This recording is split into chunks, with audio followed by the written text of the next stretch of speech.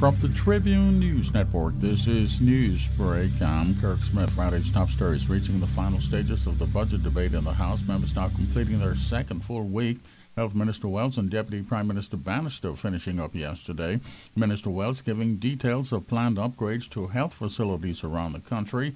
And he says he believes they can vaccinate 30% of the people against COVID by September. The DPM telling the House, among other things, that he is confident there'll be no load shedding by Bahamas Power and Light during the summer months.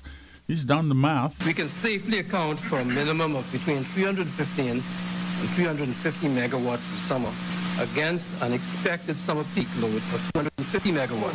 The highest recorded peak reached in the Bahamas is 248 megawatts. And that means we should have almost from 60 to 100 megawatts of redundancy. So, Mr. Speaker, we feel confident that there will be no load shedding this summer. Finance Minister, Prime Minister, minutes now left to close that debate. The appropriations bill is expected to be in the Senate by next week. Police busy heading into the weekend. The most recent murder they're investigating. 2 men and a woman shot in a drive-by incident here in the capital overnight. One of the men died, the other's in hospital. They're questioning a teenager about an alleged robbery and rape here in the capital, and they're actively looking for 2 murder suspects they've posted APBs on. This is Newsbreak from the Tribune News Network. No resolution yet of that Cabbage Beach access standoff, and union officials are threatening another march over the Paradise Island Bridge if they can't get this sorted out. TUC President Obie Ferguson says there's a very strong possibility of that. PLP leader Davis has a suggestion on how to resolve the issue. He says the government should acquire the land in question. Another spike in the coronavirus confirmed cases numbers, 53 more reported in the latest Ministry of Health report.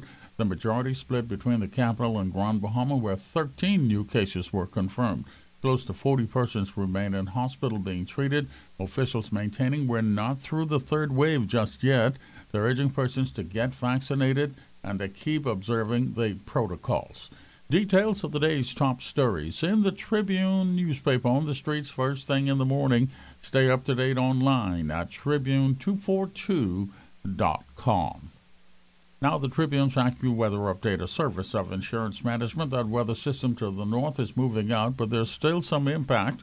Partly cloudy today, highs in the mid to upper 80s, 87 at Freeport, 88 in the capital, 88 at Matthew Town. No marine advisories, winds generally 10 to 15 knots, the seas 2 to 4 feet. Low tide now, the next tide around 4 this afternoon. Turning partly cloudy tonight, lows from the mid to upper 70s. No systems in the tropics to be concerned about right now.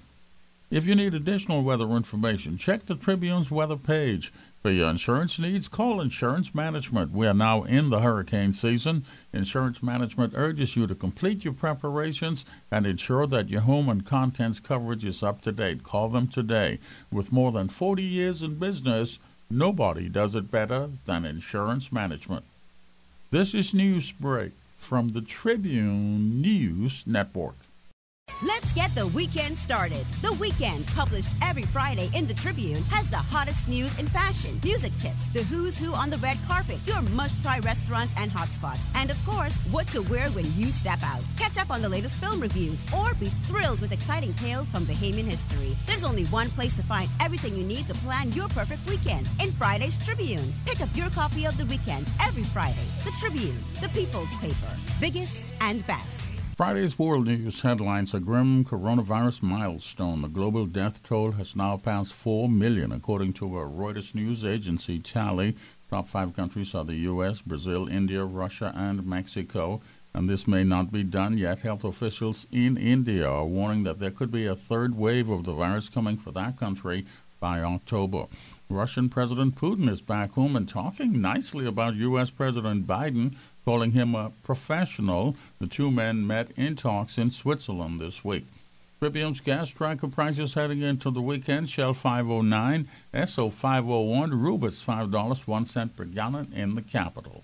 Now your sports notes, brought to you by the Tribune Sports section. We have the Jonquel Jones update, a different stage.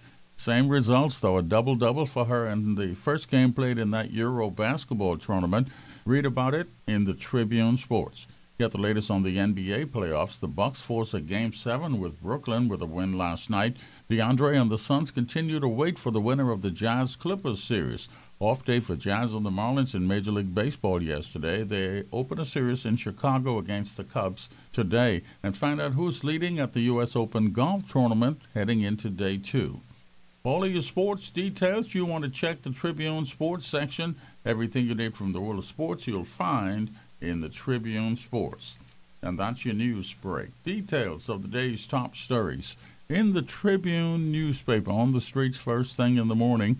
Stay up to date online at Tribune242.com.